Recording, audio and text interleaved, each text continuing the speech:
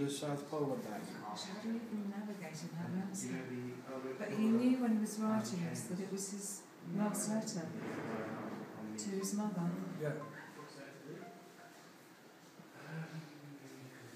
Well, they pretty much run out of food when they camped on the 19th of March.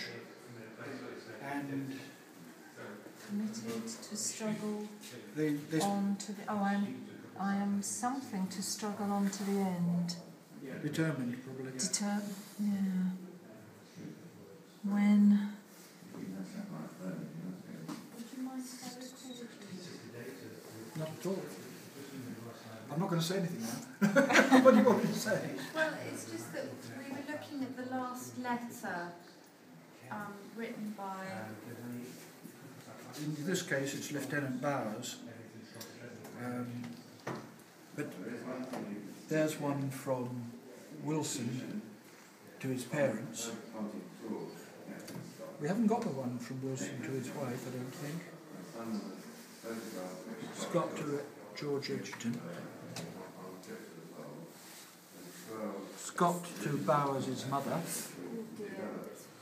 Very poignant, isn't it? You have to have a very strong heart to read them. I think as a mother of a son, I don't think I can even bear to read them today. But I'm also impressed about the work that the museum volunteers do for Scott Polar, and the dedication and just the sheer knowledge that you have of this.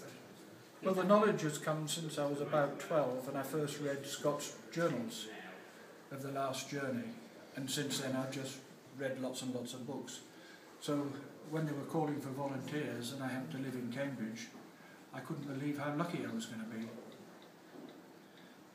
Last year we actually had Scott's journal here, and it was in this case round the corner.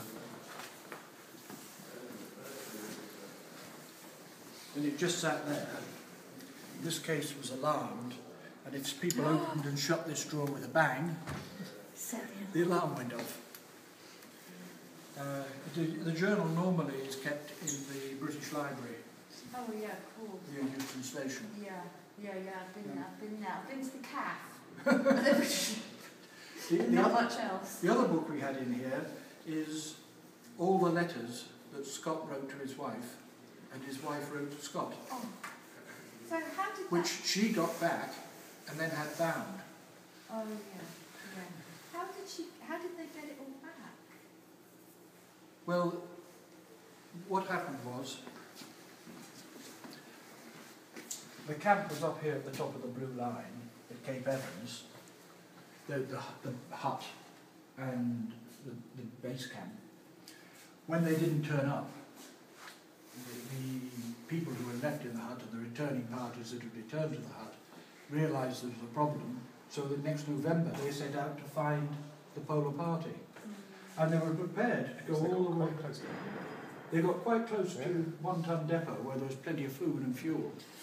But they were 11 miles from there. But they still had 130 miles to go to get to safety if they'd got to the hut. If they got to the camp at One Ton Depot. But the weather, of course, was deteriorating. So whether if they'd done the 11 miles, they'd have done the other 130 is conjecture. But the search party was prepared to go all the way across the barrier, up the Beardmore Glacier and part of the way to the pole, looking for them. Because the expectation was they'd probably gone into a crevasse on the glacier. But of course they found them where they did. And then they went on to look for Oates, who'd walked out of the tent a few days earlier to save his companions. They didn't find Oates, but they did find his sleeping bag. That's his sleeping bag? Yeah. So that and 4 other sleeping bags like that were lugged on the sledge to the South Pole. But after you've been sleeping in it for over 100 days, presumably it's getting quite icy through frozen sweat and so forth. The hole in the top is bigger than usual because Wilson deliberately cut that so that Oates could leave his leg with the frozen foot on the end of it outside the sleeping bag. Because while it was frozen, it was relatively painless. But if it thawed out every night, he had a very uncomfortable time.